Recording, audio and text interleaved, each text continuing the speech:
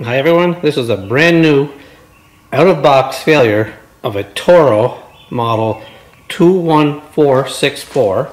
The problem is the engine. The engine has an electric start. Electric starter is right here, and I put this machine together the other day and tested it, and I pushed the button right here, held down this handle, started, pushed the button, and after 3 starts it blew the fuse. The fuse is inside this box.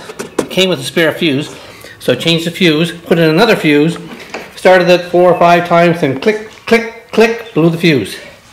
So the problem is not the fuse, obviously, and it's not the pull starter, because when it goes click, click, click, actually what I did, I took the fuse out and I put a jumper in to replace the fuse with a solid wire, so there's no way it would blow. And when I pushed this button a few times, click, click, and it seemed like it locked somehow. It seized or hit something and locked. The starter would not turn and blew the fuse.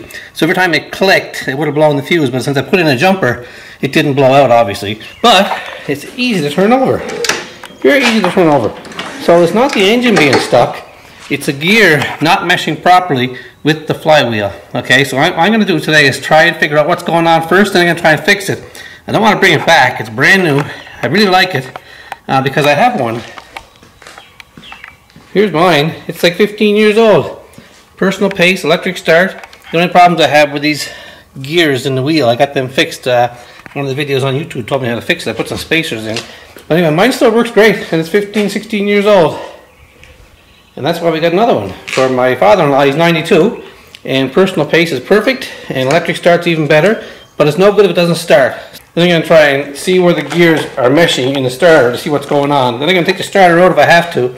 But if I can't fix it, I'm bringing it back anyway. I already told them I'm returning it for my money back if I can't fix it. But I want to fix it. Okay, I took the top cover off, and there's a clip. You have to move the label back a little bit there and push with your finger and get it out. And here's the starter motor and how it engages with the flywheel. Now I'm not sure how deep I want to go to have a look at this, so I'll have to look at it and see if I want to take all this off or not, or just try and take the starter out and see what's going on. Okay, let's have a look. Okay, I don't know if I want to take all that top part off yet. I'm just going to try and figure out what's going on here. I took the spark plug out and removed the wire, obviously. I'm going to turn it over and show you exactly what it sounds like. Okay, it won't start. Okay, here it is.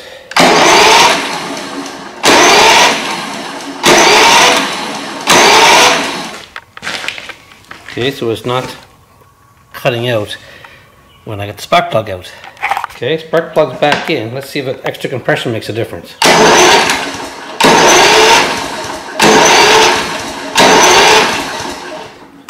Nope. Okay, I hooked the spark plug back up. Now it's going to start when I push the button. First try. There, see? It's locked.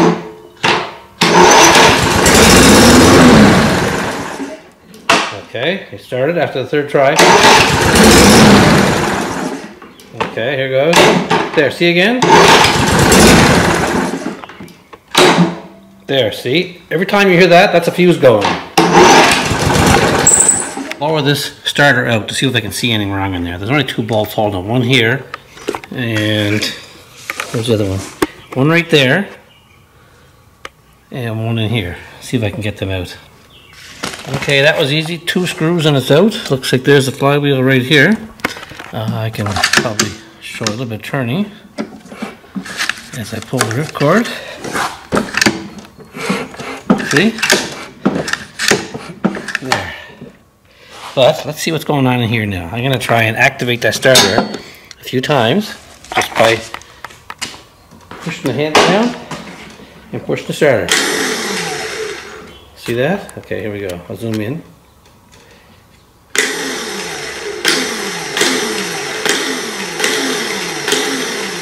It works perfect every time. So what's going on? Okay, I took the top off the starter motor, and looking at the gears, I took the clip off to the C-clip on top of that, and I noticed there is some sort of irregularity on this gear. There's a bump there, which could cause this gear to stick when it's up in place to activate the flywheel. So I'm going to file that off and put a bit of lubrication on it and put it back together and see if it works. Okay, I filed those nubs out. There's 2 little nubs, one on each side. There's one there, you can see what's left of it. It's probably part of the molding process, and they weren't completely filed off.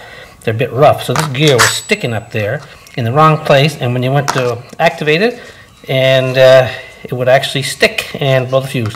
So let's lubricate these, put it back together, and see how it works. Now, the reason I'm doing this, like I said, is I have one for so many years and it works great, so let's fix this problem.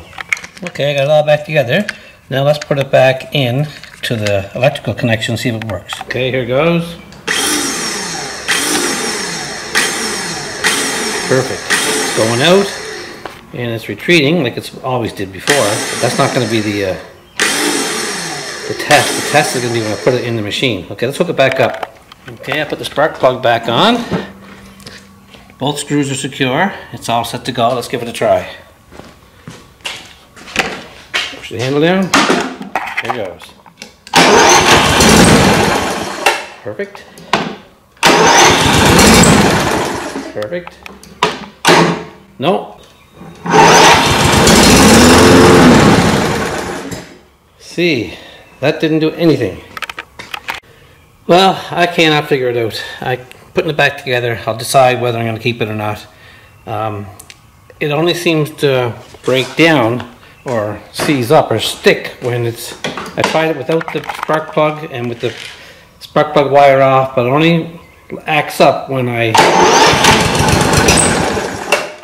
multiple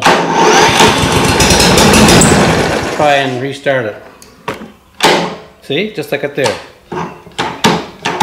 Every one of those clicks is a fuse blower.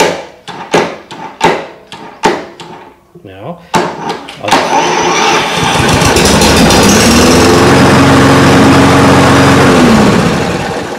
see what I mean?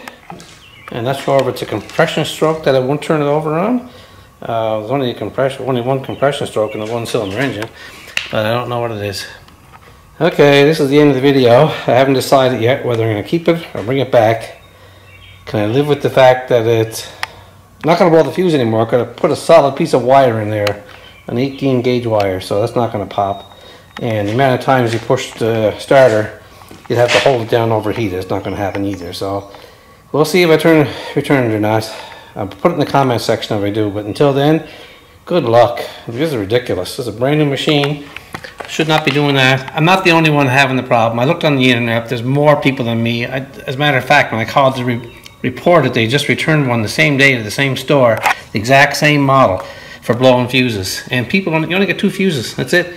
Then you're out. And it shouldn't blow anyway. This should not. It seems like if you try to start it in succession, one after the other, it stops on a compression stroke, and it, well, like I said, there's only one cylinder. It shouldn't matter. If you hold the start button on, it'll work its way around and get it started eventually, or you can just pull the ripcord and start it. Other than that, it's ridiculous. Anyway, thanks for watching.